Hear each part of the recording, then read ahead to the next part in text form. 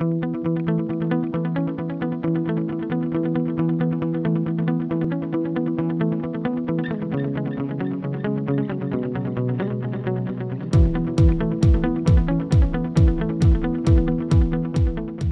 is a very important location in the Asia. We hopefully to meet the government special department like for example, railway department, and also we're looking for the big construction companies.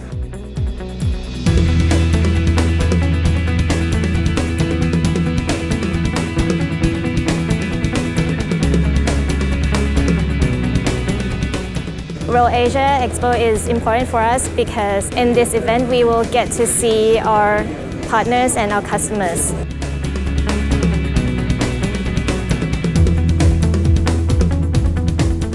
I met plenty of customers today from my old friends like State Railway of Thailand and some construction companies. We had a good chance to present our systems to new customers as well. I think from this event, we can extend our market share in Thailand.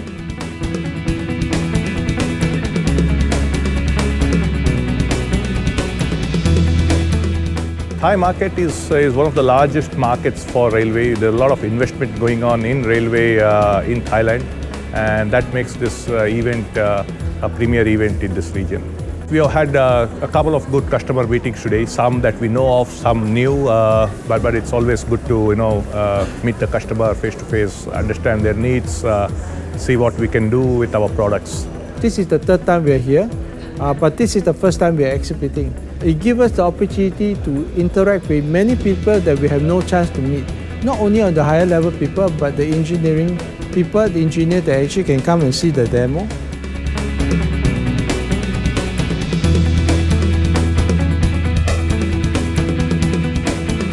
This is the best point to be updated about the new trends, new solutions, but also to share the information, to exchange the feedback about the experiences and about the trends which will be expected in the future, and also about what do the customer expect from us on the provision and offering in the future.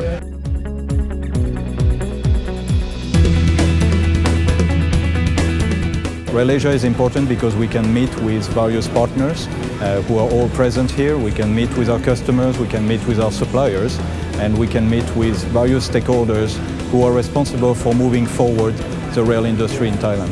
So BTS is present, BEM is present, we also see SRT present. So for Bombardier it's good to always be visible in this show. There's more and more people coming. We see also that there is some good discussions and presentation coming from the government, and also the guidance that usually the government gives at the beginning around the investment plan that there is for the future in Thailand.